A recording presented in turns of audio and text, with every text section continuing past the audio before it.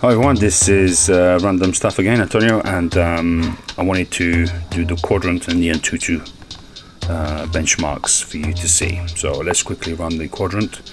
This is on Vanir ROM, as you can see from the title, 5.02, and as mentioned in my overview, which I've posted just recently previous to this video here. In fact, I'm making this because I forgot to do this in that video, but anyway, we'll soon see what kind of performance we get on Vanir ROM on a LG G2 International D802 version, which has loads of applications. I think last time I looked, it was about 260 applications. I'll show you in a moment. So getting some good frames per second. Yes, we do. There you go. So my device, 12,025. That's pretty good, decent result. So let's go into another one. Well, before I do that, let me show you in the marketplace. If I look at my apps, these are the installed ones. And up to date 270 apps, as you can see there.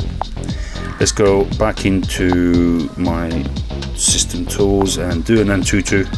This one takes a little bit longer, but it should be fine. And let's do a test.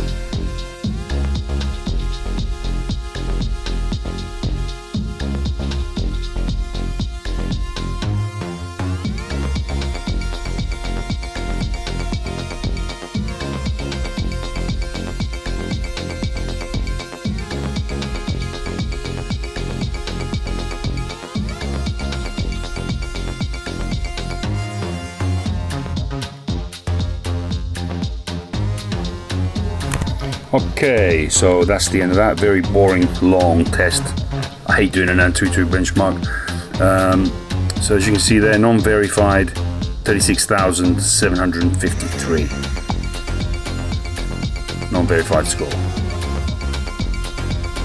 So 3 possible reasons: no network connection, manufacturer changed system time to cheat, AnTuTu's network connection has been blocked by system or software. Well, I'm not going to test again, that's for sure. Performance. Go back.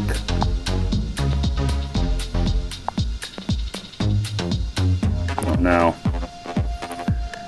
So there you have it, 36,753. 36,753. Let's have a look at the ranking. So what is it? It's above the LG G3. Not the greatest of results, but it'll do. Okay, I hope that's useful to any of you wanting to know what kind of score marks you're getting on this Vanir. That's what I'm getting on mine, on my setup. Thanks for watching, everyone. Take care.